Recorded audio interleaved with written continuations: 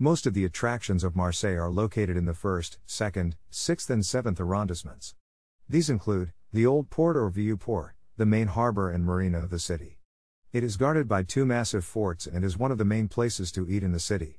Dozens of cafes line the waterfront. The Quai des Belges at the end of the harbor is the site of the daily fish market. Much of the northern quayside area was rebuilt by the architect Fernand Pouin after its destruction by the Nazis in 1943.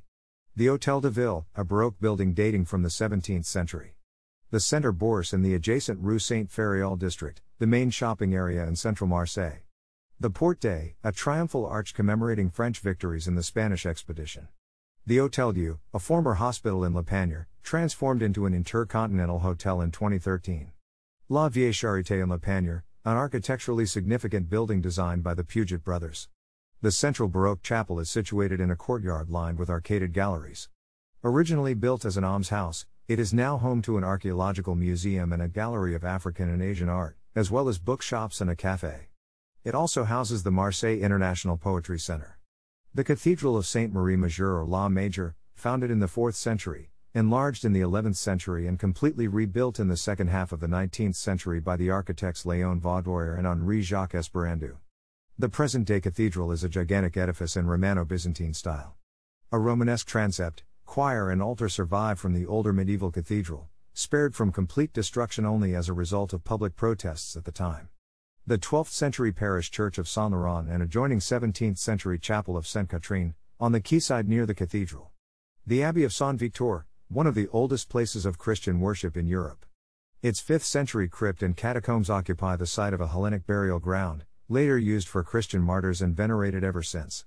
Continuing a medieval tradition, every year at Candlemas a Black Madonna from the crypt is carried in procession along Rue Saint for a blessing from the Archbishop, followed by a mass and the distribution of navettes and green votive candles.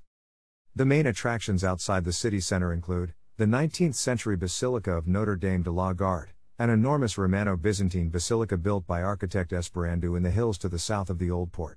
The terrace offers views of Marseille and its surroundings. The Stade Vélodrome, the home stadium of the city's main football team, Olympique de Marseille. The Unité d'Habitation, an influential and iconic modernist building designed by the Swiss architect Le Corbusier in 1952. On the 3rd floor is the gastronomic restaurant, Le Ventre de l'Architecte. On the roof is the contemporary Galerie Marmot opened in 2013. The Docks de Marseille, a 19th century warehouse transformed into offices. The Faro Gardens, a park with views of the Mediterranean and the Old Port. The Corniche, a waterfront road between the Old Port and the Bay of Marseille.